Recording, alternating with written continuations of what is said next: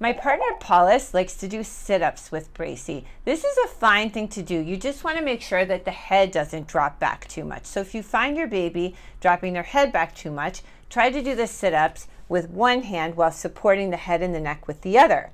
Another thing you can do is a form of kind of baby Pilates.